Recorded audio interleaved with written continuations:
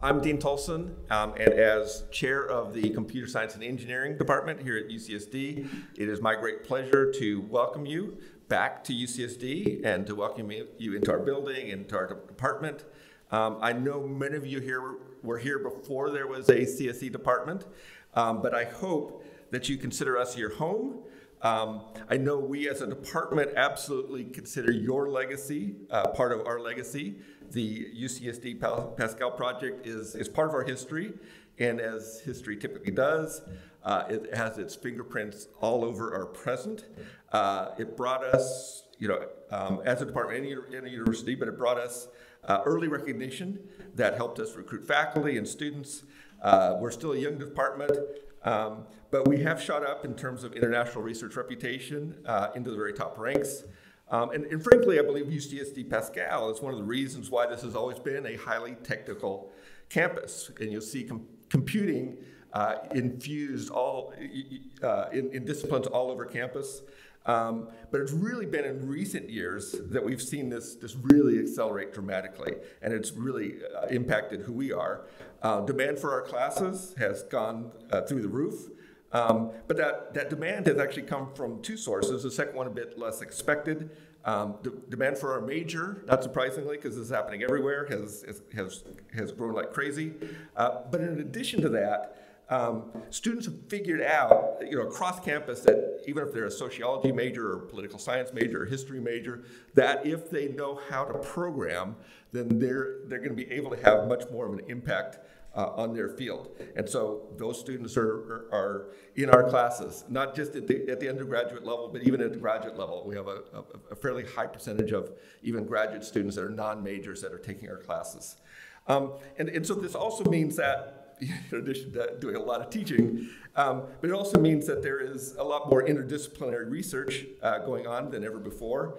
Again, that's happening all over campus in small ways, but also real deep collaborations with disciplines such as cognitive science and ECE, the Data Science Institute, where we have shared faculty in all those places. And it's especially true in the medical field. In addition to having a world-class bioinformatics group here, we also have several faculty with joint appointments to the School of Medicine using computing and computation, in many cases machine learning, to find novel solutions to society's critical health issues.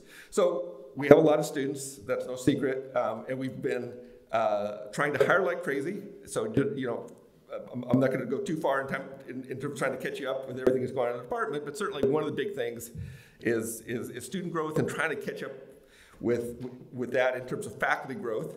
But hiring faculty is slow and it takes time, and it's because every time we hire a faculty member, we are going after the very best people in the world, which means we're also competing with the top institutions in the world. But we are UCSD, and we're already a world-class department, and so we do have some advantages. And so we've hired something like 25 faculty in 5 years, which is kind of a pretty unprecedented level of growth. And it's an exciting place to be right now because we are a department that is very junior faculty heavy, and junior faculty do great things, and they're aggressive, and they have great ideas, and they build their research groups quickly. And so there's a lot of things that are going on. Another area where I feel like we are continuing Ken Bowles' legacy is in education.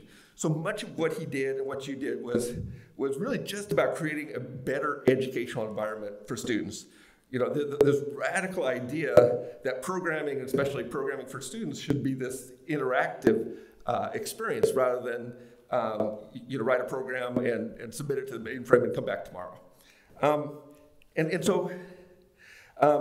today what you'll see is that we actually have one of the most celebrated computer science education research groups in the world. And we are taking the best principles that they're discovering and coming up with and applying them directly into our own classroom. So we're very pleased to be hosting all of you. We're excited about the UCSD Pascal history. We're excited about this legacy, and we're excited to have you on campus.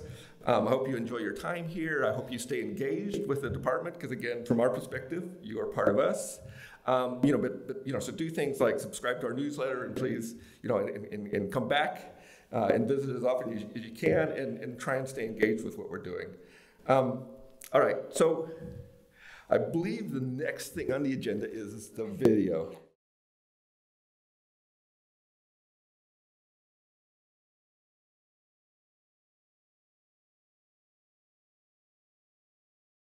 Kenneth Bowles was present at the creation of computer science on the UCSD campus. In 1965, he helped Henry Booker create the Applied Electrophysics Department, CSE's great-grandfather. And Bowles used so much computer analysis on his projects in radio astronomy that he was appointed to lead the university's first computer center. Then in 1974, he was introduced to the LSI-11, produced by Digital Equipment and packaged by Terek. It was just a keyboard, a monitor, and a little disk enclosure with the CPU in it, which is what we would recognize today as a PC. But it was brand new packaging at that time, very revolutionary.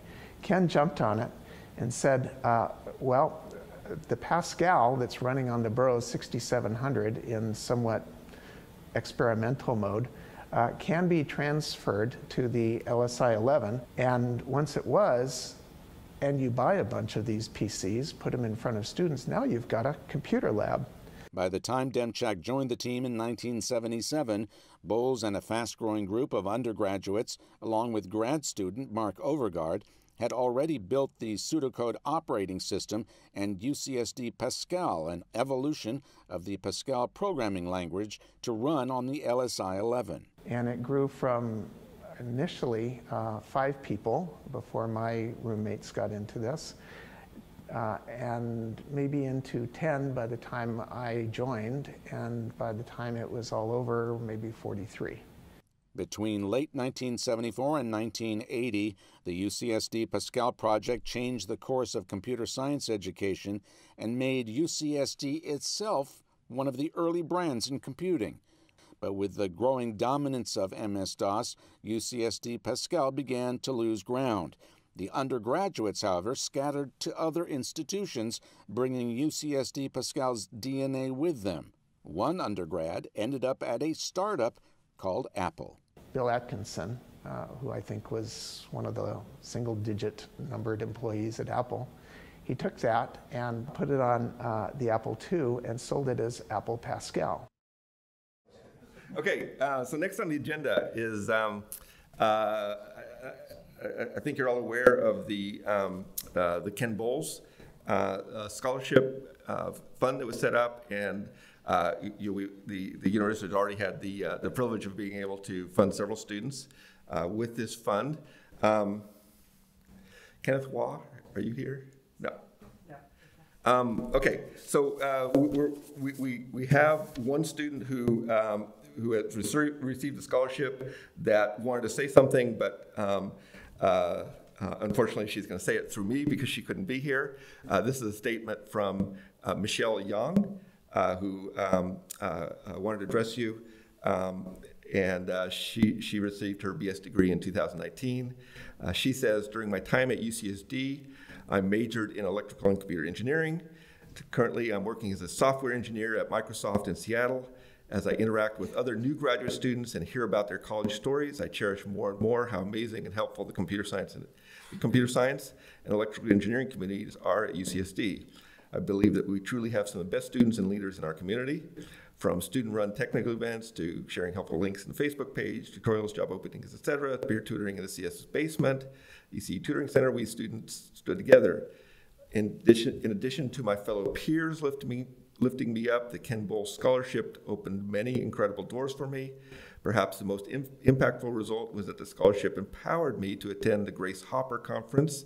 At that conference, I was able to attend their career fair and network with some amazing women in computer science. Attending that conference helped kickstart my postgraduate career, and I would not have been able to attend without the Ken Bowles Scholarship. All right, so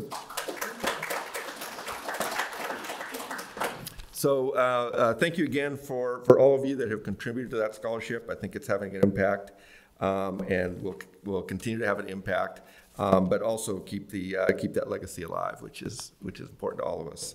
So I want to thank our panelists for joining us, and so I think most of you know who many of these people are, but we're starting with Mark Overgaard, who actually.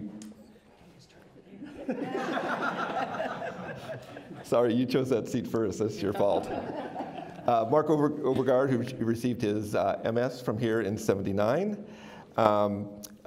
Next is Stephen Franklin, who is actually a retired faculty member for UC Irvine, who's going to give us a little different perspective. Next is Joan McNamara, who received her BA in 80. And then next to me is Richard Kaufman, who received his BA in 78. And so that's all the introduction I'm going to give you, because we're going to start with having you introduce yourselves. And so if we can sort of briefly have everybody first tell us what your role was in the project, and second, just tell us briefly what you've done since then in your careers. And so I am going to start at that end with Mark. Okay, so my role in the project was sort of second in command to Ken as a general thing, and then in addition to a variety of kibitzing on various fronts, one of the particular things I worked on was the P-code architecture. We had taken P-code from the Swiss folks. But they didn't worry about space compactness at all, and so I did some studies on how to encode it more efficiently, which was crucial to get into the small systems that we had. So, and then since then, that's right. Thank you. So I was part of the group that, as you may remember, the project had to be moved off campus because it was endangering the tax-free status of the University of California. That didn't seem like a good thing to endanger. And in fact, I just learned something in the last few days, which was interesting on that front. Julie Irwin Rucker, you may remember her. She's not here today, but she sends her greetings. And she lives in Del Mar, as she and Jeff have done for forever.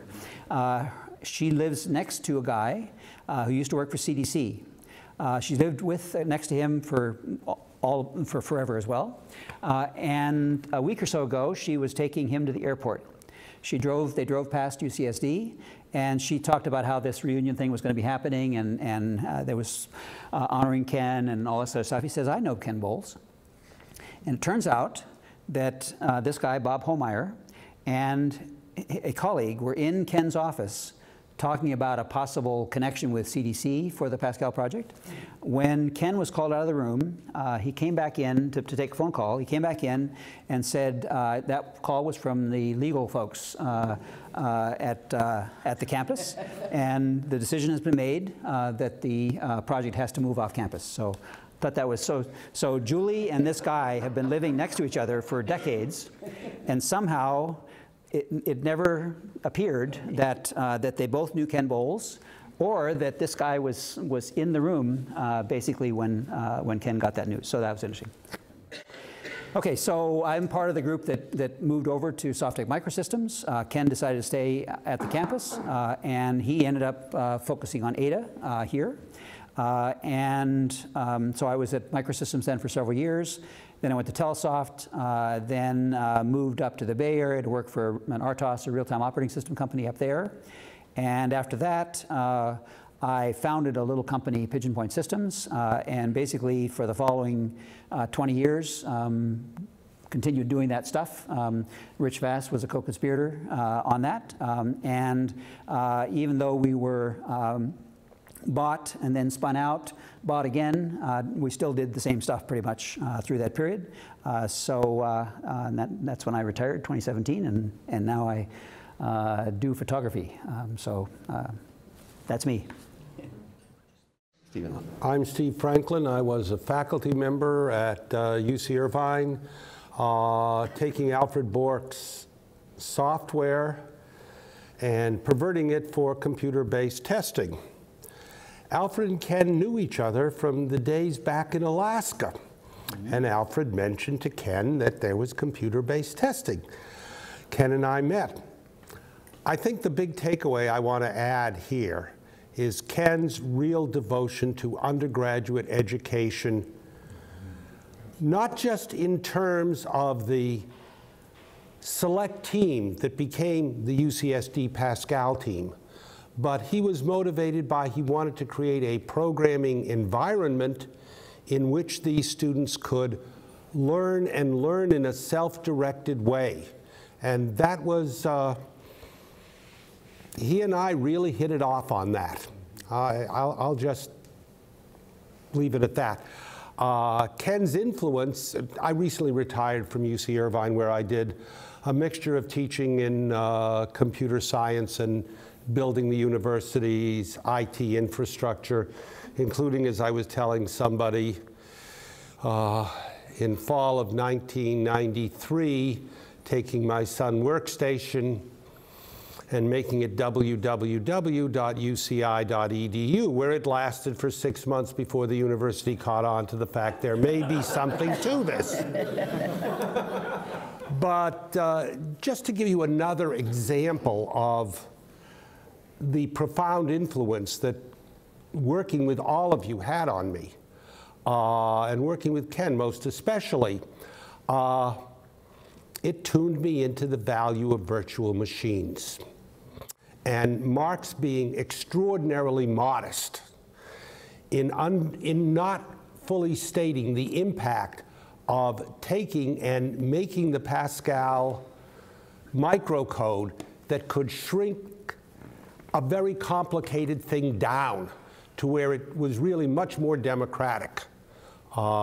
In any event, so I was tuned into the idea of virtual machines.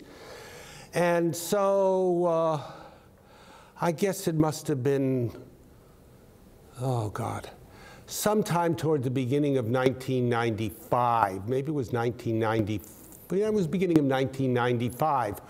I was about to head off to the World Wide Web conference in Darmstadt, Germany, because a colleague and I had found a way of using the web in that case for instruction. In any event, I'm grading a paper late at night, grading finals late at night for operating systems, and the night shift operator comes in and says, "Have you heard about Java?" Long story short, Bertrand and I show up in Darmstadt. We ask everybody, what the hell is Java? The Sun people don't know, but there are other people who are attending. And so we get a group of people together to talk about it. I won't go into the details of that, but here's the real punchline on it. I came back from that thoroughly convinced that because of the virtual machine, and I had seen over so many years the power of that, starting from UCSD Pascal, I managed to convince some folks up at UC Irvine who are currently working on developing a, yes folks, a way of using computers in education. Artificial intelligence, all of that kind of stuff and so forth. Instead of doing it with download a program, why don't you just do it in Java? Long story short, that became the ALEKS, A-L-E-K-S project, which was spun out a few years later after the university learned it was possible to monetize scientific discoveries at the university.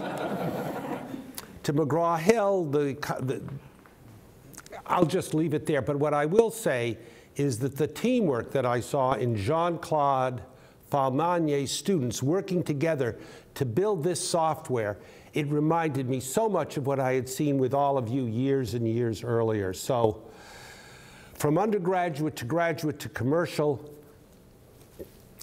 on to you. Not that you're commercial, but I'm just saying.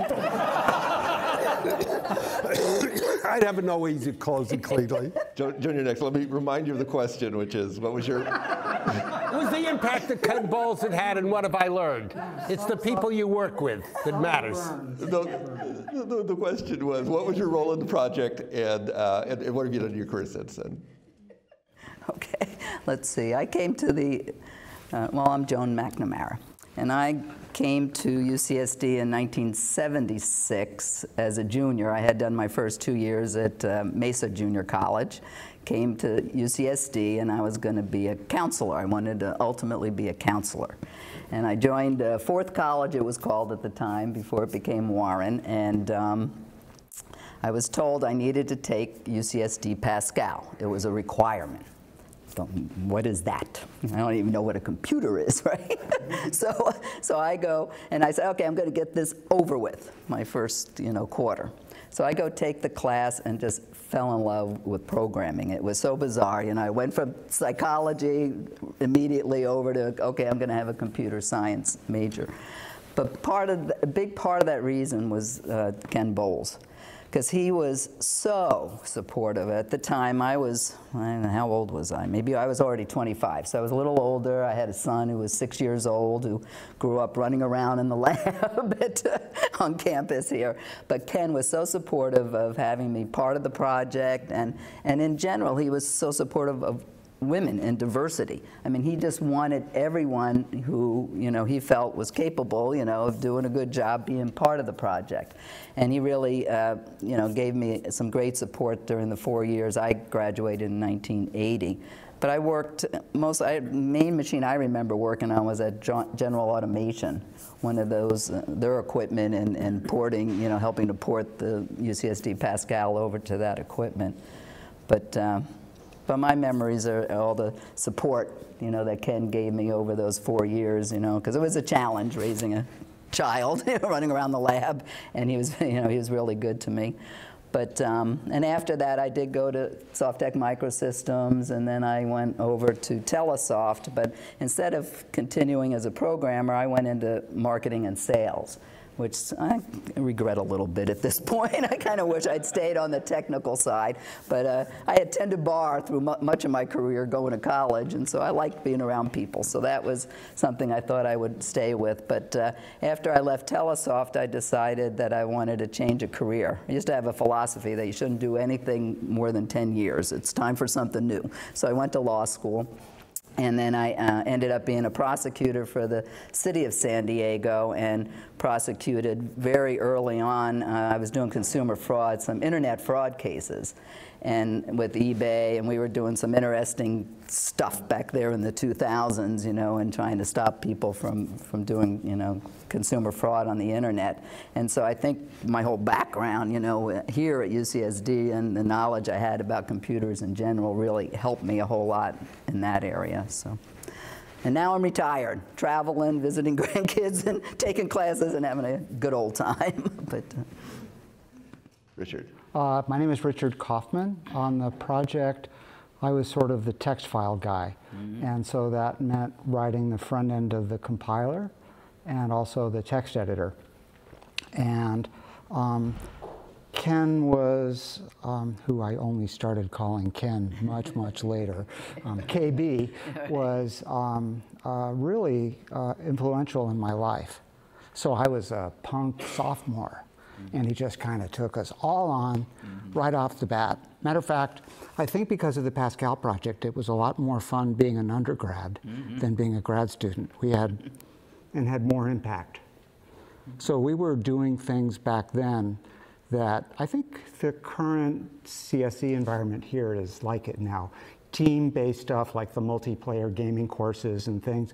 We were doing it back in the 70s, just hacking on Terax and the like. So that was really, really neat. Anyway, from UCSD, I did the Tektronix for a little bit, doing a UCSD Pascal-based logic analyzer that was a hoot, and then came back when everybody left to do Softec, and then again to do Telesoft. And then I went off to Sweden for a couple of years, working for the company that eventually bought Telesoft, and then started a 20-year history with DEC Compaq HP, working as basically the CTO for high-performance computing and then cloud computing. So I kind of did the shift into that math stuff I hated. I started to do for real. Going back in history, if anybody remembers the name IIS, Institute for Information Systems. So that was Ken Bowles, Don Norman, who is like one of the big essential folks in user interfaces. And then probably not a lot of you guys remember Dave Rummelhart. So I wish I had paid more attention to him back then, because I'm doing AI now. And he was the one who figured out backpropagation for multi-level network for encoding neural nets, and is insanely influential in what is now AI. And so anyway, I did the HPC and cloud computing for a while, did some time in Korea working for Samsung, and now I'm at NVIDIA. I'm the boss of 15,000 GPUs that do AI. So my most contentious relationship these days is with the CFO of NVIDIA.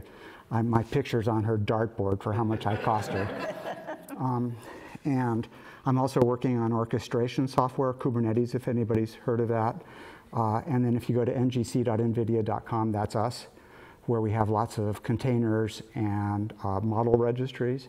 And now it's kind of like trying to, I'm now kind of a pointy-haired boss type, and it's trying to keep up with everybody because everybody's like smarter in a stovepipe than I'll ever be. And that's why I wish I'd paid more attention to Rummelhart, because it's all his stuff. Great. Thanks, everybody. So next question is, some of you addressed this a little bit, but those who want to add something, what were some lessons you learned from the UCSD Pascal project or from working with Ken that have influenced your career? It's about working with people, and it's the team, and the person to your left and to your right is extremely important. And Ken was very, very good at leveraging that. And I say this as a person who was not necessarily in that milieu, but the respect that people had for each other and that he cultivated. And he didn't pit people, as best I know, against each other, because people seemed to get along reasonably well. Yeah. Anybody remember the order of the purple bathtub plug? Oh, yeah. So these days, the way you would put it is if who screwed up the build, right? Back then it was who messed up the potential release of UCSD Pascal or really pulled one. And he used to award that person the purple bathtub plug. And you had it until the next person messed up. But the cultural aspect of it that was important was that, yeah, mistakes happen. He never got down on individuals for it, ever. I never heard him do that, ever, ever, ever, ever. It was like, okay, let's learn what happened. Let's figure out what the root cause. People now realize I'm using words for how the kids do it today. But figure out what the root causes are, document it, make sure the next mistake you make is going to be more interesting. And so he really built that into us way, way, way, way, way, way, way back when. Nowadays it's normal, but back then it certainly wasn't. And I think as others have commented, the extent to which undergraduates, so I was a grad student, but the bulk of the team was undergraduates, and the extent to which undergraduates were involved in everything, in the deepest way, in making the whole thing work, I think was likely unique on the campus at the time. I don't know that for sure. And it's only my wish that projects today here in this building are the same way. So I don't know whether it's the case or not, but it is a very good way to operate. I mean, I guess I could add, as part of the group, the problem solving was like, we just really learned how to work as a team to solve, problems. And so that to me can translate into all aspects of your life, and certainly helped me a lot, and not only in law school. I mean, I just felt like I had a real advantage in law school based upon my experiences, here at UCSD and what I did in the computer field, and to brag a little, did great in law school. But and then on to being a prosecutor, and then being able to fully understand what's going on out there on the internet at the time, and and it was interesting. We'd get these classes by the FTC, on internet fraud, very basic stuff and everything, and it was like, and most of the time people couldn't understand what they were talking about, but fortunately I was able to, thanks to Ken and UCSD, understand, how the whole thing worked. But for me it was the team spirit and the ability to solve problems that I came away with as being, really helpful. And I would add one other thing that hugely affected my life, I think, and that is that watching Ken make things happen, make connections with UCI, with every person in the world, it appeared. It was just fabulous. And working through how to propose so-and-so to this project, to General Automation, or to Terac, or to whomever. He was just a master at facilitating and bringing things together and making things happen. And a lot of my success in doing the same, I think, is a credit to my ability to watch him do that. He wouldn't have kicked us out of his office if he was having a phone call with anybody.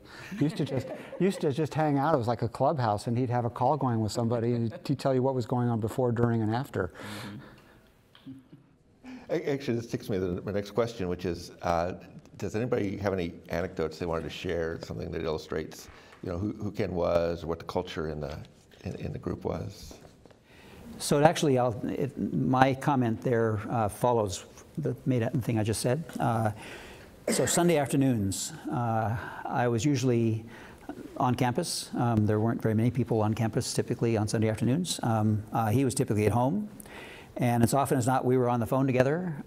He would have some new prospectus to a company, to another campus. He prospecti was what Ken did, and so we would chat about this prospectus, this proposal to some outfit, and how it would be received, what their concerns were, what the project's abilities were, all that kind of stuff. And so it was a live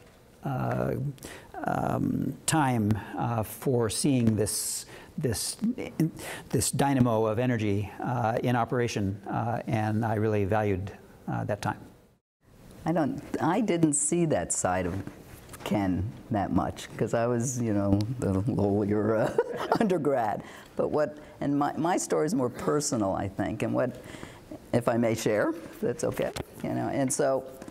I mentioned that I had a young son, and I was tending bar to make a living on weekend nights when I first started at UCSD, and the bar got taken over after a year or two, and I was really concerned about being able to stay at UCSD and afford things, and I was talking to Ken about having to maybe leave the project to go off and do something, else, or try to get some other kind of job. But he talked me into staying. He helped me and supported me through that. He also found a way for me to get some extra funding of some sort, so I could stay on campus and make it all work. And so for me, he was just, instrumental in me, graduating from UCSD and then going on to what I did. So I was always grateful to him for being a dad of sorts. Yeah, but he was great. I have two really quick printer stories. The first one was early days of the project. We got this Printronics printer, which was this really fancy thing. And we had this LSI 11, but hooking up the two, well, there was a 9-month wait from digital to get the Unibus card that would act as a printer controller. Mm-hmm. And I almost heard him swear. He was really mad about this. He came in one Saturday with a wire wrap gun in his back pocket and a motherboard, and he just said, "The hell with this," and he built a printer board, an LP11 Unibus controller board, put it in, and the damn thing worked. And it was like, then long after he'd left Telesoft, and he had just bought a printer, and he was on the phone with me saying, "What the hell is with this 150 megabyte printer driver? We built a whole operating system that could run in 48 kilobytes. What the heck is this thing doing?" And at the time I worked at Hewlett Packard, of course. So. Great. I'm going to ask one last question for me, and then I'm going to open it up to the audience.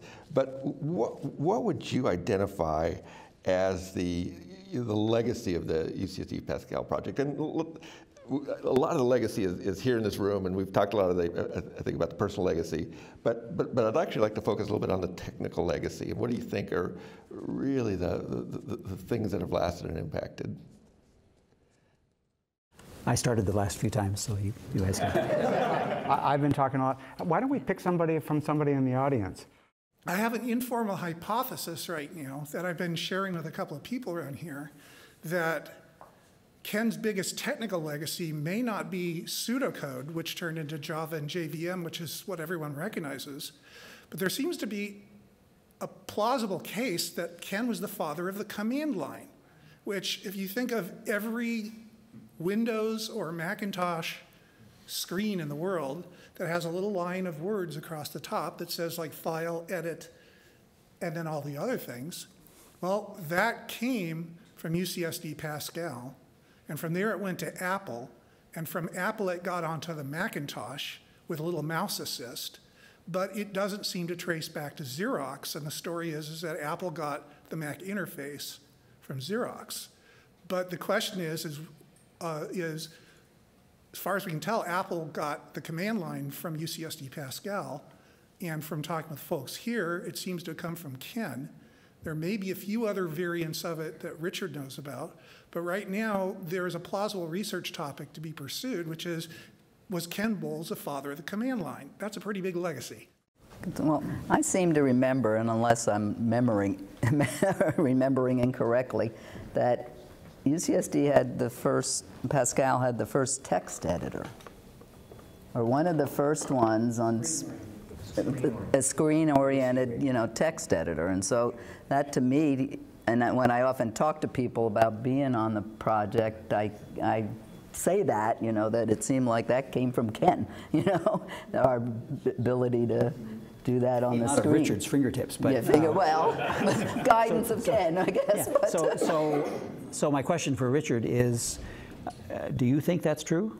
I'd be surprised if that's true. So there were editors from the C-cell system at MIT and that were full screen, but the general interactivity and the command line, that was a mixture of stuff that we cooked up in the Pascal project. And let's put it this way, we didn't have much source material to work with when we were doing it, but folks were doing full screen editors. But the real trick for UCSD Pascal wasn't that any one component was unique. The command lines, it was that Purdue system, was that Lego?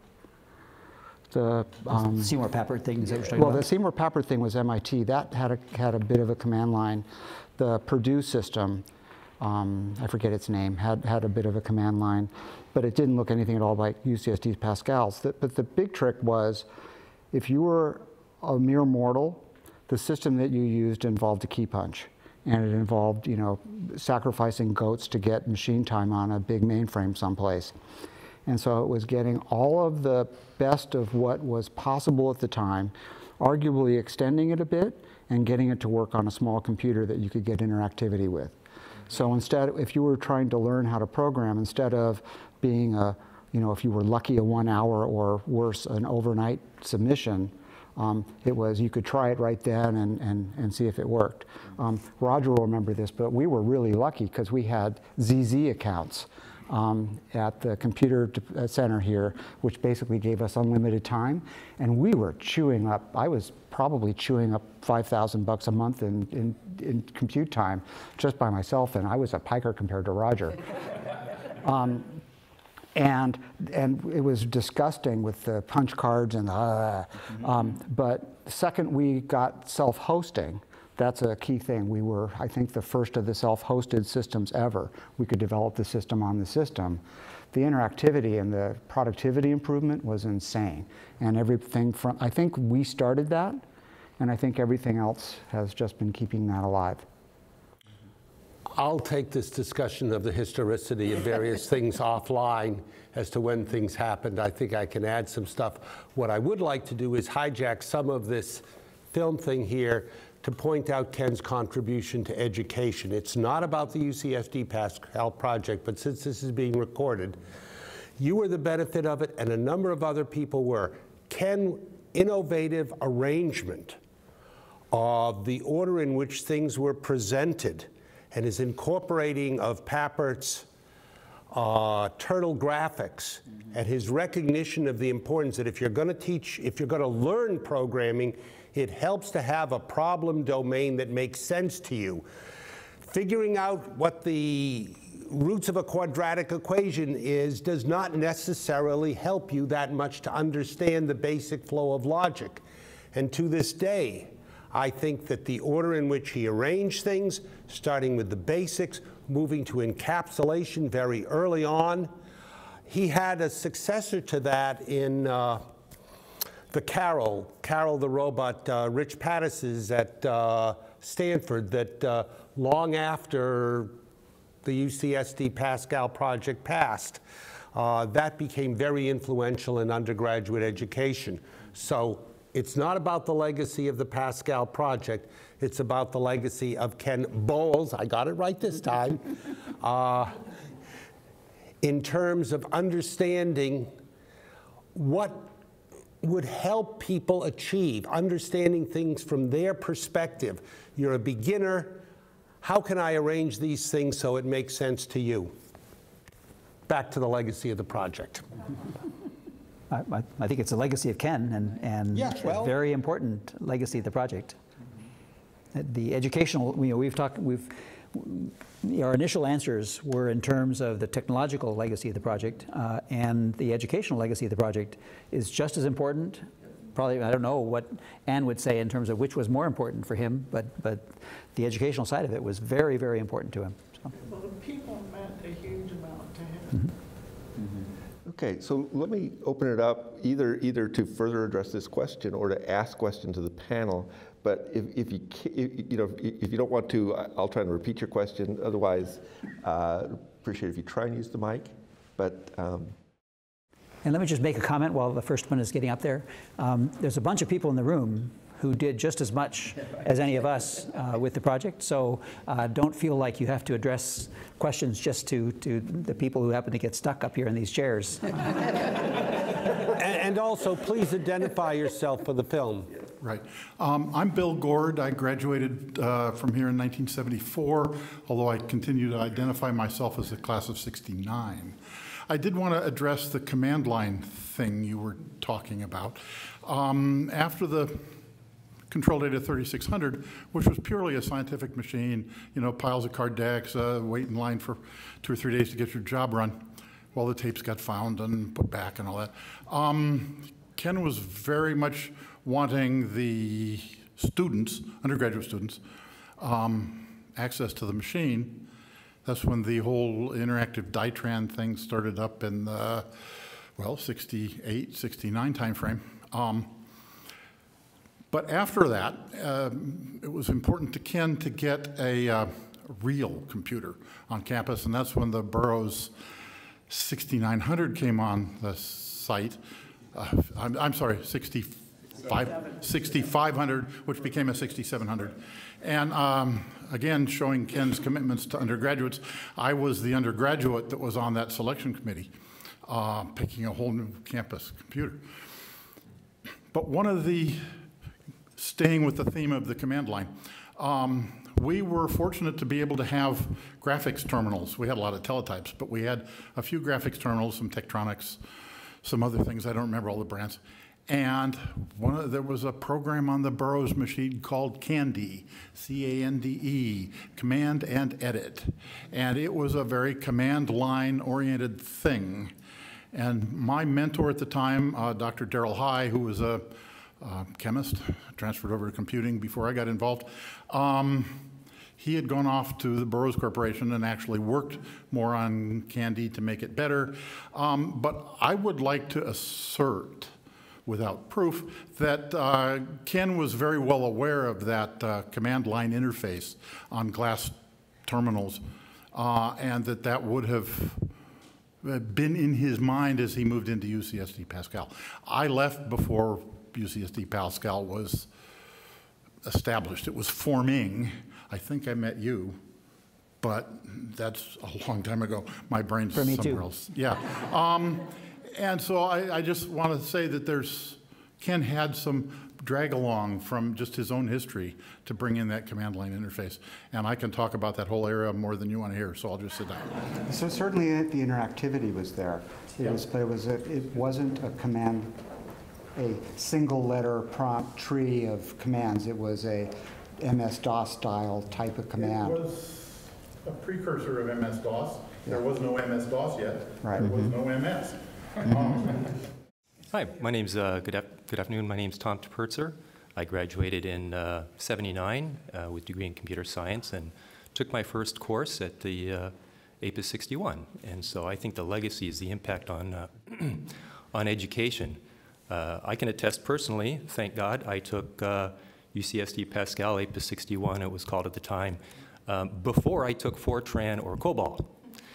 And I can tell you with the conviction of every bone in my body, there's probably thousands of students just like me that had our first introduction to computers been Fortran or COBOL, we would have gone a different direction, for sure. Certainly for myself personally.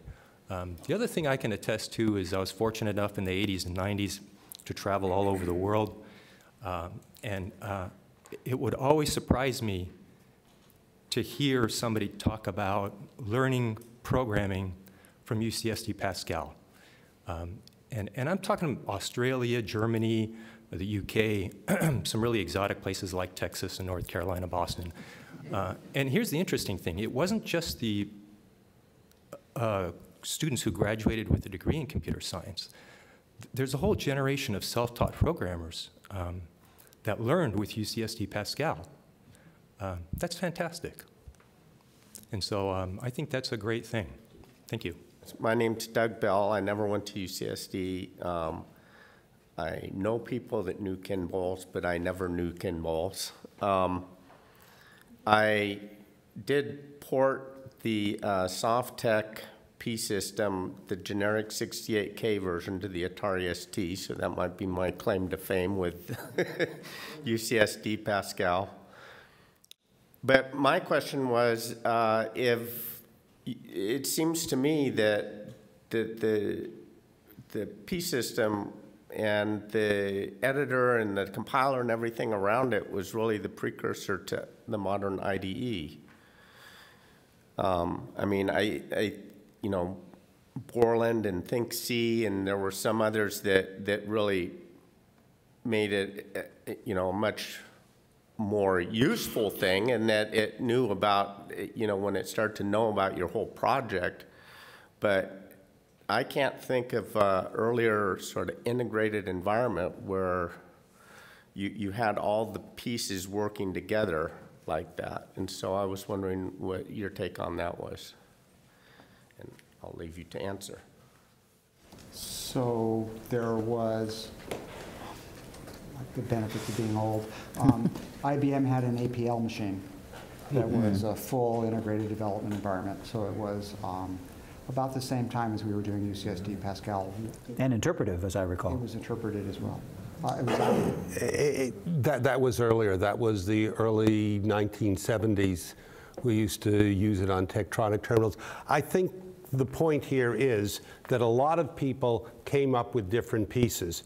What I will say was part of the genius of Ken, in addition to being able to put people together, to work together and that kind of thing, were how he managed to bring the best parts of different things and put them together in a very synergistic way, recognizing early on the possibility for microcomputers. That's what we called them before they were personal computers.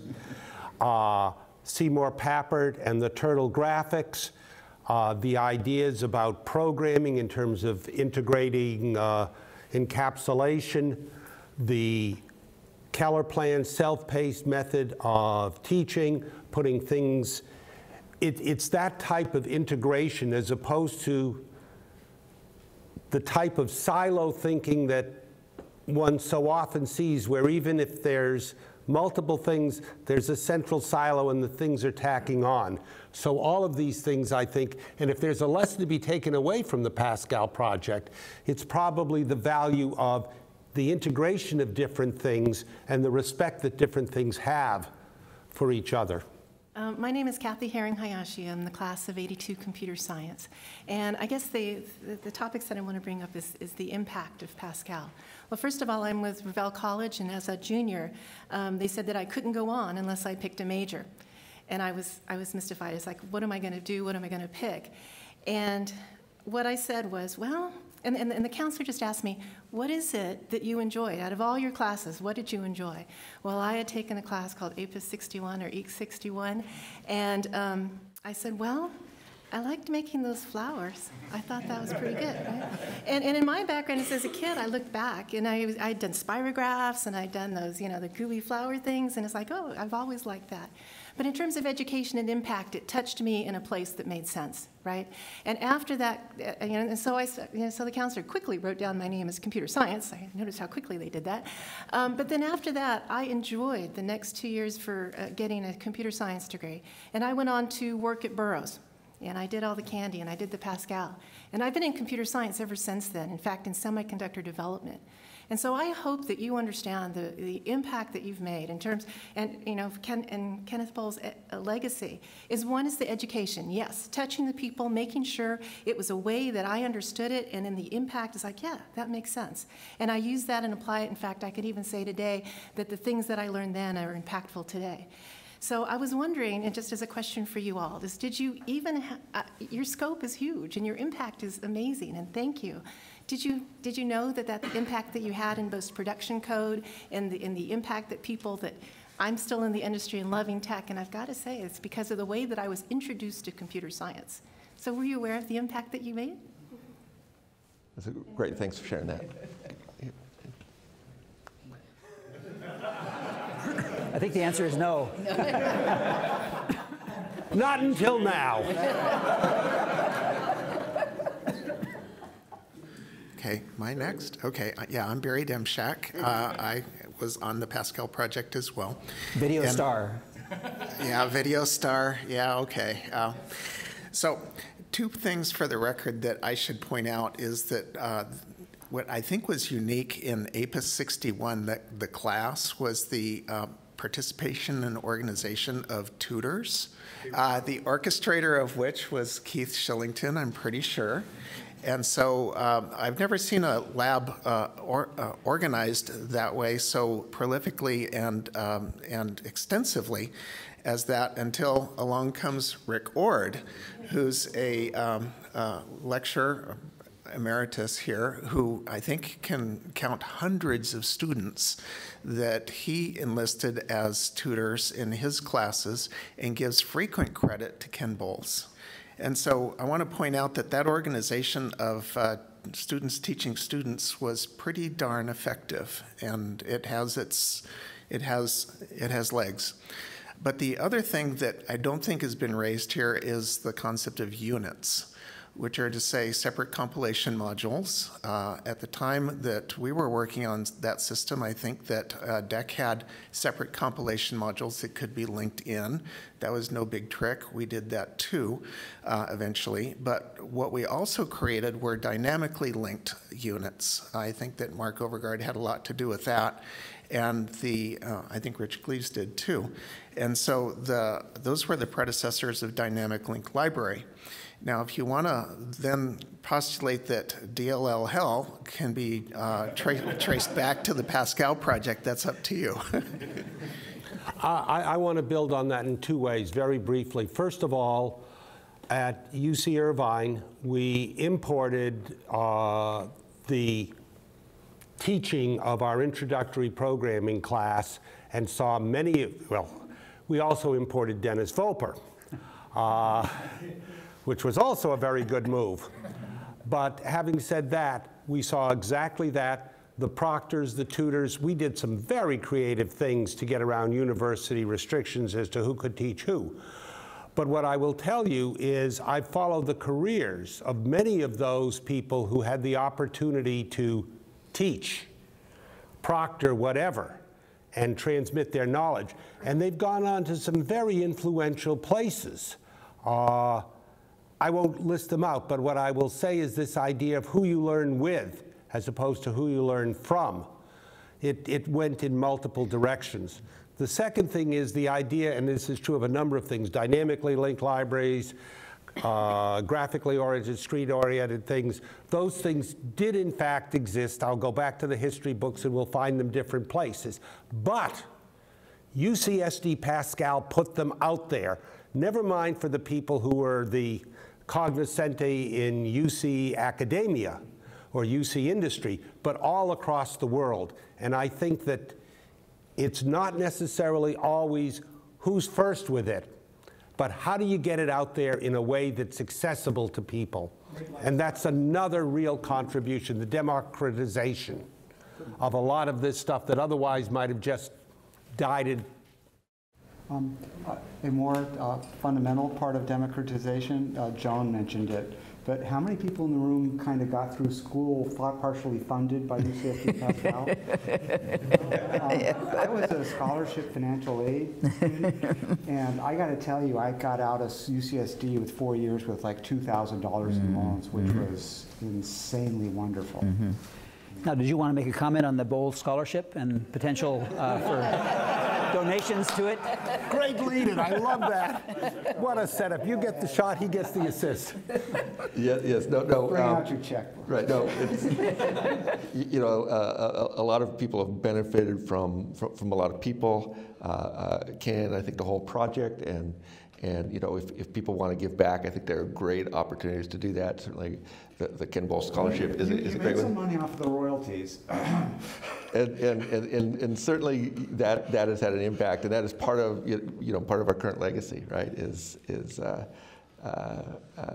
know, getting that jump start, but